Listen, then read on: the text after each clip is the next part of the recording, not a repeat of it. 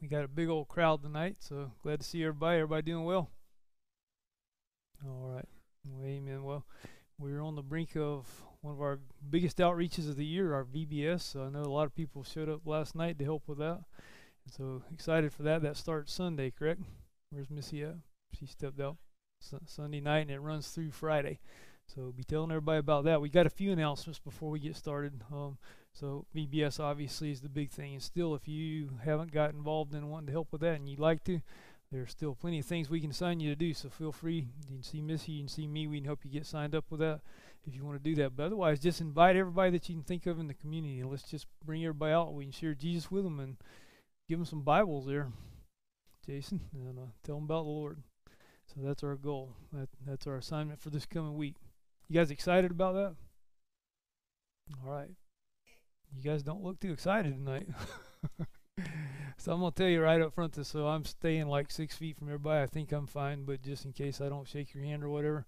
So I woke up yesterday morning and I had whatever is going around, I think. And then I woke up this morning, it's over with, but I spent 30 hours in bed. And so I'm a little weak and I feel fine now, but just to make sure. So be praying for a lot of people out with that. As a matter of fact, Brother Wesley still continues to be sick with that or something. We don't know exactly what. They ruled out cardiac. He actually went to the hospital, and so he's back at home now. But they still don't really have it under control. He's feeling worse than he was. So continue to pray for Brother Wes. And Casey is out with some kind of crud, probably the same thing everybody else has got. So let's be in prayer for him. And let's just pray that all of us be back in good health and ready to go to work come Sunday. Amen. All right, sounds good. All right, so we're going to, because we got quite a bit going on tonight, we're going to abbreviate the prayer list. We're not going to read the whole thing like we usually do, but by all means, let's just remember the ones that are on this prayer list, and especially the ones that we have on here for salvation. As always, I don't want to neglect that part. That's the most important thing in the world, because we deal with health issues, and we understand that, and ultimately, all of us are going to die. That's just the fact of being alive, that we're all going to die, and the Bible's clear that after this is the judgment. And so let's be much in prayer, more than anything else, for the salvation of those that don't know Jesus Christ. If we're in Him, if we love Him, if we've put our faith in Him for salvation, then we don't have to fear death, do we?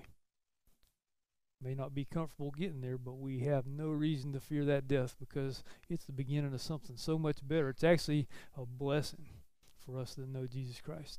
So let's be praying much for those that are lost. Does anybody, aside from the ones that are already on the prayer list, do you have unspoken requests for lost people that you know? Raise your hand if you do. All right, so let's be much in prayer for those. And like I always say, let's don't just pray that God will reach them somehow. Let's pray that God will give us the ability to reach out to them and share the gospel with them, that He'll use us as a bold instrument to take the gospel to the lost. So other announcements and prayer requests, and I'm kind of mixing things back and forth because I wrote them down in kind of random fashion, but don't forget our grow groups that meet each week. I'm sure none of them are probably meeting this week because of VBS, but they'll resume back up, and especially be in prayer for the one that just started in Sumter County, that it'll grow and we'll get a lot of people starting to attend that, and that we'll just make disciples and better disciple each other. We're considering also a summer blast program. We're looking to see, we had a short meeting last Sunday after the service, and just to kind of identify who was available to help with that, and we got quite a few people that seem to be able to do that, so we're trying to pin that down. So be in prayer about that, if that's God's will, that we put on a program for at least a few weeks during this summertime for our young people. All right, also on our prayer list that we usually have is the members of our church with sickness and health needs, and members of our extended family that aren't necessarily members of our church. So before we go any further, are there any other prayer requests that we have tonight that are urgent?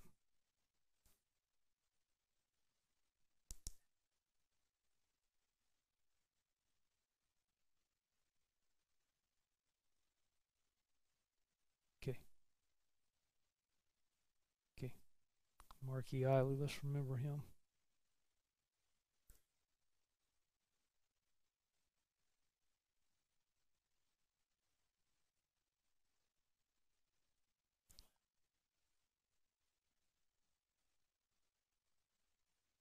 Oh, good.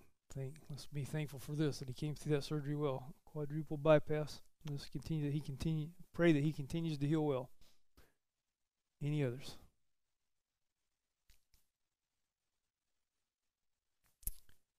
All right. I have not. Has anybody heard anything about Brother Kenny? He went to the ER.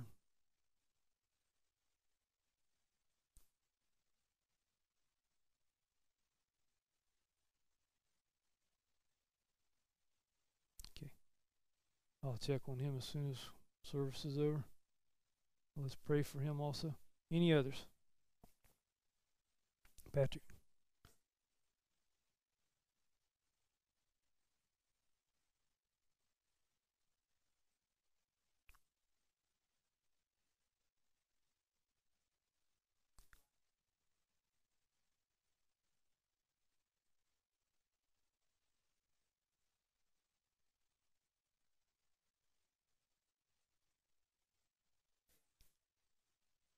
Hmm.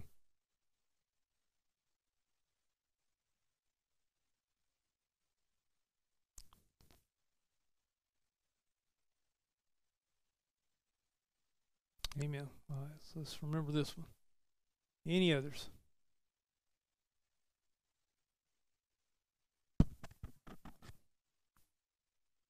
Okay. Yeah, let's remember Aunt Mary Lou. Whatever it is, it gets around quick, doesn't it? All right. Any others? If not, Jason, if you would open us with prayer and just remember these that are on the prayer list and for the services tonight.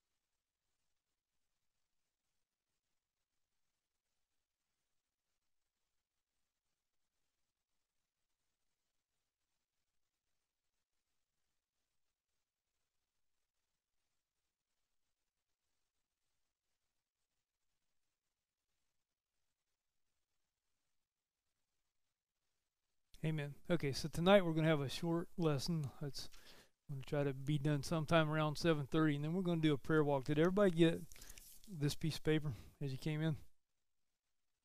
Did anybody get this piece of paper? All right, it's one. So Patrick's going to make sure that gets passed out. So what we're going to do tonight,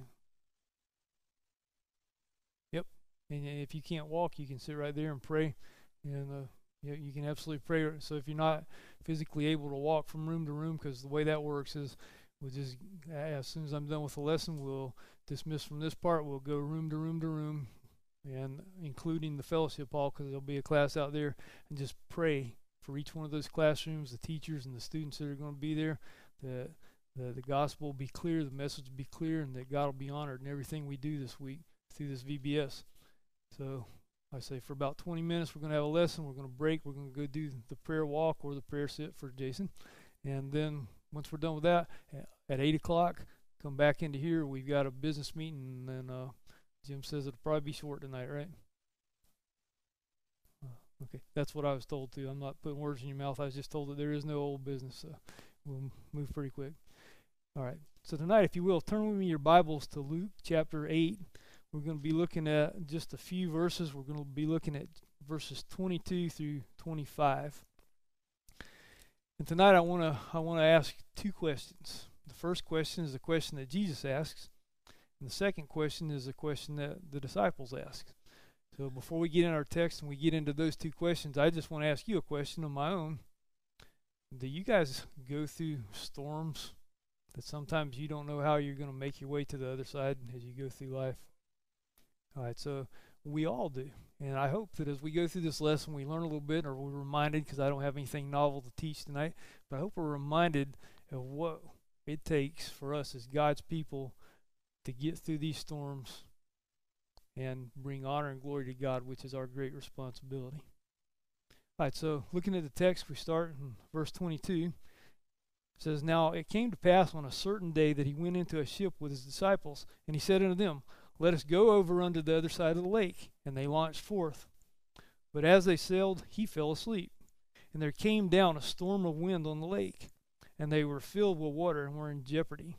And they came to him and awoke him, saying, Master, Master, we perish. Then he arose and rebuked the wind and the raging of the water, and they ceased, and there was a calm. And he said unto them, Where is your faith? And they, being afraid, wondered, saying one to another, What manner of man is this? For he commandeth even the winds and water, and they obey him. So just a few things about that. I just want you to pick up every word of Scripture's importance. I just want you to look at the words that we see here in this text as we go through this. A few things that just jumped out at me automatically. And the first thing that I want you to notice is it came to pass on a certain day. And you guys are welcome to talk back a little bit if you like, but what do you make out of that? That it came to pass on a certain day. Does anything jump out at you about that? Does anything leap to your mind? That it came to pass on a certain day. What?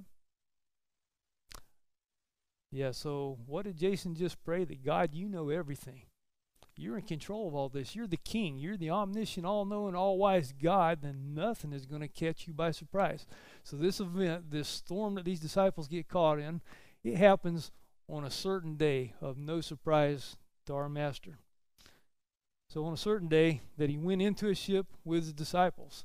And you notice that Jesus went into the ship with his disciples. They weren't on a boat by themselves. They were in a ship with their Lord and Master, Jesus Christ. And so he says, let us go over on the other side of the lake, and they launched forth. So at his command, they're in a boat with the Master. At his bidding, they get into this boat, and they set sail for the other side of the lake. And Jesus is exhausted from his work because he's the Son of Man. So he's God in the flesh, and he suffered and he endured all the things, including exhaustion and frustration and anything and everything that's common to us, temptations, you name it. Christ endured it because he became a man so that he could be a high priest that can be touched with the feelings of our infirmities. And so our Jesus, he's in this boat with his disciples, and he's exhausted, and he takes a nap as they sail on to the other side.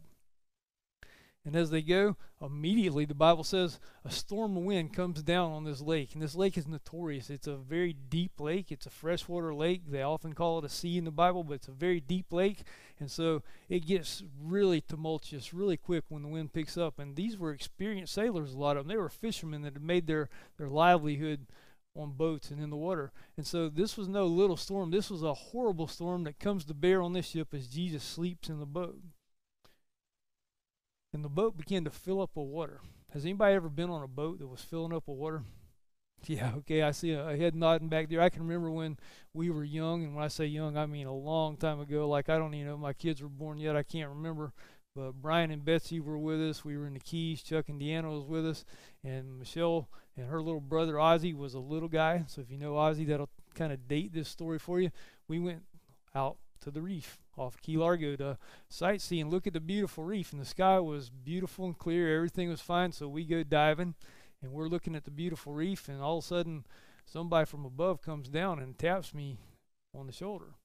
Because it's not that horribly deep. It's about 20 foot. So somebody snorkels down, taps me on the shoulder, and I'm like, okay. So I come to the top. Well, you know what it looks like in the Wizard of Oz where the sky turns yellow in the movie? Well, the sky had turned yellow, and the wind was howling. And we were in a ski boat because all of us are broke, and that's all we had. We had a ski boat. So it was a harrowing experience. I can understand what these disciples felt as this storm of wind encroaches on the boat, and the boat begins to fill with water. And they're terrified. But Jesus is asleep. And as they came to him and awoke him, saying, Master, Master, we perish. Then he arose and rebuked the wind and the raging of the water, and they ceased, and there was a great calm. Can you imagine what this looked like? Jesus asleep in the boat, this horrible windstorm, the boat's rocking and sailing, the waves are crashing over the top, it's filling up with water, and Jesus is asleep. Why? Jesus is asleep because he's on a mission. He's got faith that God is going to carry him to the other side. He experiences and he understands everything that these disciples are going through. So when he asks his question in a minute that we're going to get to, he's already experienced that. He's put his dependency on God the Father to carry him to the other side because he's not going to drown in the Sea of Galilee. He's on a mission to go to Calvary, and God's going to see it to the end. And so these disciples, They seem to have forgotten exactly what's going on, and so they're terrified. Jesus is in the ship, but they're terrified, and the boat looks to them like it's going to sink. And the Bible says that they were in jeopardy. This was no joke. And so they come to Jesus, and Master, Master, we're going to perish. And he stands up, he gets up, and I can just see him. The Bible doesn't give a lot of detail, but I can just imagine him getting up and looking and saying, okay. And he walks up to the deck, to the top, and he looks out and he says, stop, peace, be still. He rebukes the waves. And it doesn't just slowly taper back down. In my mind's eye, it's a raging sea, and it's just billowing and crashing, and it just goes, plume. And that sea goes as flat as glass, because he's the master of the sea. He's the God of creation. He's the King of kings and the Lord of lords, and nothing can conquer him. So the question that Jesus asks is, in response to all this, after he stills the sea, and you can imagine the relief of the disciples, but then Jesus asks them a question. He asks them, where is your faith? And I don't think he did this in a rebuking manner, because again, he's our high priest that can be touched with the feelings of our infirmities. He understands the fear that came into them. And I think he's redirecting them to remember exactly who he is and exactly how safe they are in him and how much he loves them. And so the question he asks is, where's your faith? He's asking this to disciples that are already in the boat.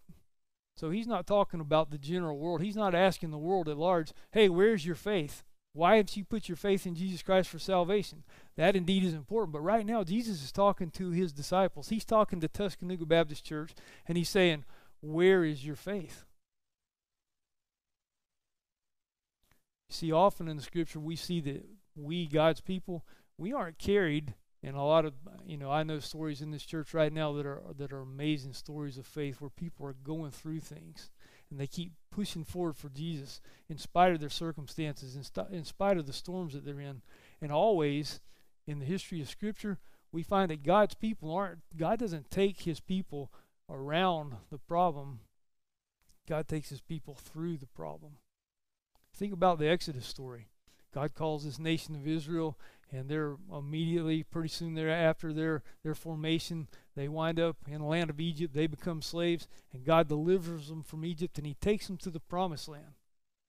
But he doesn't take them around. He takes them through the Red Sea. He takes them through the land of the enemy. He takes them into the promised land, but they go through the wilderness to get there. And so it is with us. God is with us, and he's taking us on a journey, and it's an incredible journey, and it's a journey that brings glory and honor to him when we do the only thing that we can do, which is exercise faith in Jesus Christ. That's so honoring to God. And so he takes us through the storm, not around the storm, because he's glorified in that. But when Jesus wasn't in view, when he's down in the bottom of the boat, when he's asleep and they're not looking at him, that's when faith for these disciples faltered. And that's when faith for us falters, is it not? When we take our eyes off of our Savior, Jesus Christ, and we look to any device of our own. Because I can just imagine these guys have got the bilge pump out, whatever that looked like in that day, and they got the buckets, and they're doing everything they can. I just can't imagine these seasoned sailors are just sitting there watching and going, oh my gosh, my boat is filling up with water. They're working, I'm sure, feverishly to fix this problem. But they've forgotten that the King of Glory is in the boat with them, and they're safe with him. He's going to take the ship to his designated point. He's on a mission. But they've taken their eyes off of him for the moment, just like when Peter steps out of the boat in a story about the water that happens a little bit after this story, when Jesus walks to him on the water. And you remember the story of Peter, as he's like, Lord, if that's you, let me walk on the water to you. And Jesus is like, come on, Peter. And Peter steps out, and everything's great until step by step he starts to look around, and he sees the ravening waves, and he sees the potential for death, and he sees the danger, and his eyes aren't on the Savior anymore, and he begins to sink into the water. And just like in this story, he calls out, and Jesus lifts him out of the water. So Jesus asked the question, where's your faith? But faith is only faith when the object isn't seen. We read in Hebrews chapter 11, verse 1, now faith is the substance of things hoped for, the evidence of things not seen. Think about that. That's kind of complicated wording until you just study a little bit, but then it starts to come to life. Faith is the substance. What is a substance? A substance is something solid, right? It's something I can put my hands on. It's tangible. It's for real. It's got mass. It's got weight. It's reality. So faith is the substance. This is the reality of things hoped for, and it's evidenced in things not seen. It's the substance. It's like, I can't see this. I can't see Jesus Christ myself. He lived and died 2,000 years ago, and he speaks to me through my heart, through the Holy Spirit, and through his word, and through the preached word. But I can't see Jesus Christ, and neither can you. But through the eyes of faith. And when we look at him through the eyes of faith, then that's glorifying to God. That's what God has asked us to do, is put our faith in him. And when we make that the belief of our life, well, and trust me, when you put real faith in something, when you really depend on something and you believe in it, your actions reveal that belief, do they not? So when we put our faith in Jesus Christ, our actions are going to follow suit, and there's going to be evidence, as it says here in this verse, of that belief. So faith is the substance, the surety of things hoped for, and it's the evidence of things not seen. And faith is our only possibility for pleasing God. The Bible says, like 5 verses later in Hebrews 11:6, but without faith it's impossible to please him. For he that cometh to God must believe that he is, and that he is a rewarder of them that diligently seek him. Without faith it's impossible to please God. Of these disciples, and then you can apply the question to us, aren't you glad that Jesus didn't ask these disciples, instead of asking, where's your faith, what if he'd asked them, where's your power? What if he'd have said, where's your intelligence? Don't you have enough intelligence to come up with a formula to make this problem go away? What if he'd have said, aren't you clever? Where's your cleverness? Can't you come up with some trick or some device or some scheme to overcome this problem that's fixing to kill you?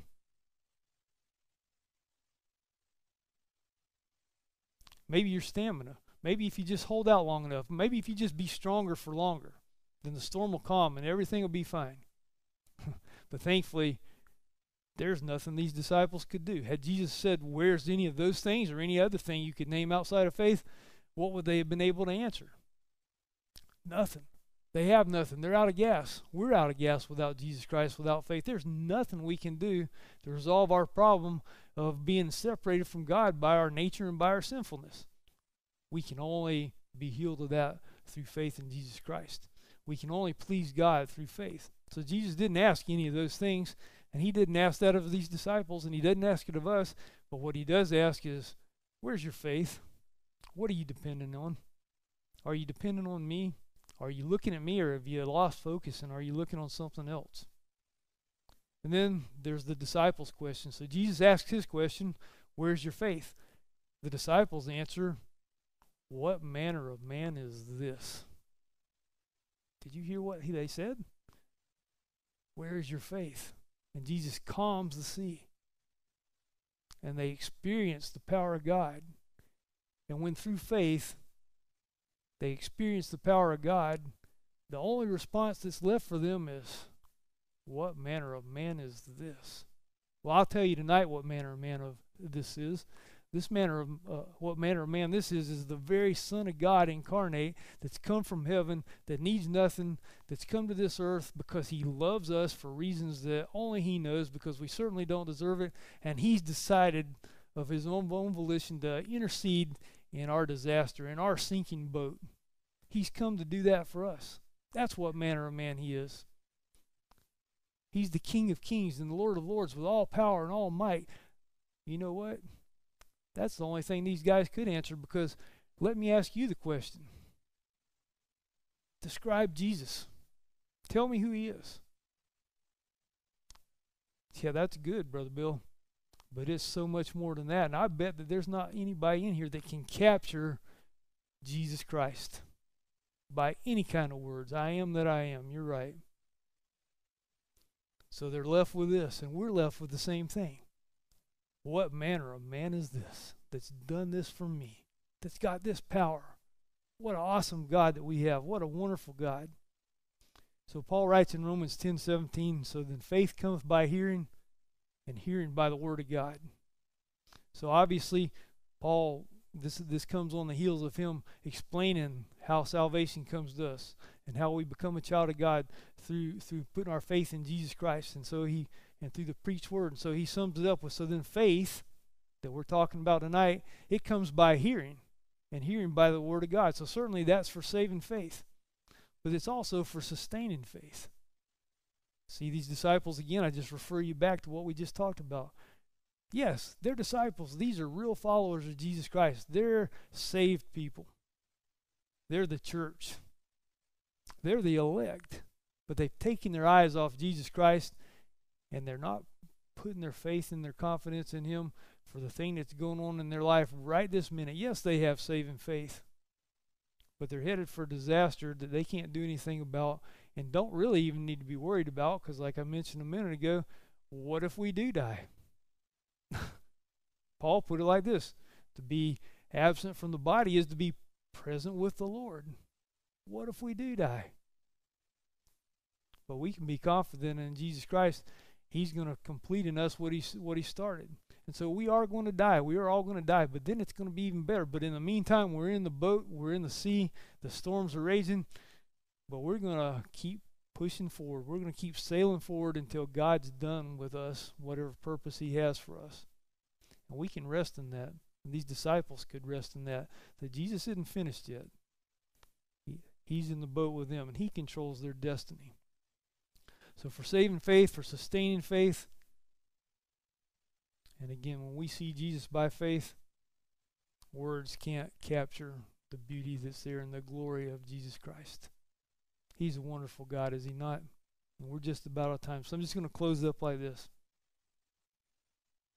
Our boat is definitely in jeopardy of sinking until we hear the Master's call and come home to him in faith. I look around tonight, and everybody in this room, I believe, has made a profession of faith. But if there's any doubt about that, if you haven't done that, then have you cried out for him for salvation? If not, why not? He loved you. He's done everything for your salvation. He's done everything that you can have eternal life, that you can pass from death to life. What a wonderful God. But we have to respond to that call in faith. Have you done that? And then, for us in this room tonight, I'm pretty sure all of us, we are like the disciples. We're on a journey with our Lord. He never suggested that the sailing would be smooth. People that say, oh, once you become a Christian, everything's smooth sailing and it's this prosperity gospel stuff. No. The Bible doesn't know anything about that. The Bible says that when we become a child of God, you can expect some rough times. You can expect some rough sailing. He that would live godly in Christ will suffer. That's what the Bible teaches. That's the reality of it. But he's going to see us safely through to the other time. And then finally, do you, like me, sometimes forget that he's in the boat? Does that ever happen to you? Faith produces works. And I'm going to read this because I don't want to mess this up. I thought about it for about 5 minutes, and that's about all my brain will sustain conscious thought. But I want to make sure I say it like I thought it. Faith produces works that glorify God and have eternal weight. Works without faith is sin. Faith without works is dead. And I'll just leave you with that to think about tonight. I thank you for your time and attention. It's 7:30, so we're going to have a prayer of dismissal from this part. Then we're going to go room to room like we talked about. We're going to do a prayer walk. I just would ask you, just fervently pray that God will bless each of these classes, the teachers, the students, and that he would receive the glory for everything that's been done in preparation for this, and whatever the results are thereafter, that he would be honored and glorified by it, because it's all about our Savior Jesus Christ. And then at 8 o'clock, you can take your time. You can do it in whatever order you want to. Don't forget the fellowship hall over here, because there'll be a class out there also. If you're not